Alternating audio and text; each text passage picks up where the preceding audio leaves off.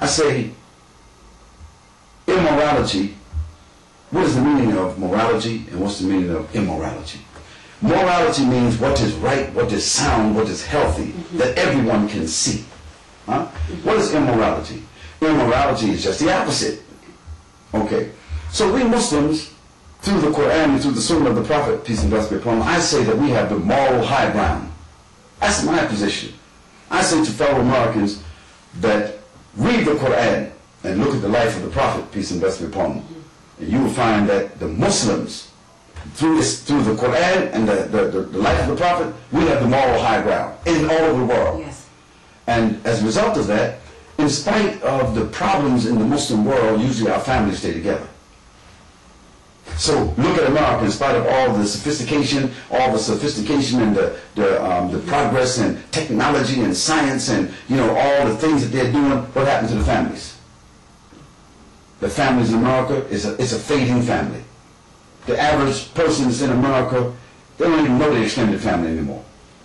The people don't have a dinner table. When you talk about the dinner table, there ain't no dinner table. There ain't no breakfast table, ain't no dinner table. McDonald's, Burger King, and Pizza Hut took over the tables. No more Sunday dinners. Ain't no nothing good kind of dinners. Mom and dad got their own business. Mom and dad eat by themselves. Mom and dad got their own set of friends, and sometimes because they too busy working. Yeah, working or smirking. They doing something, you know what I'm saying?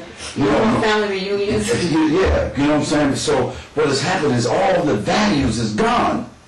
When the family values is gone, then you got nothing but individuals who can be taken advantage of. So more technology, less humanity? That is. So, but let's look at it from this point of view, okay? Because we're all here together.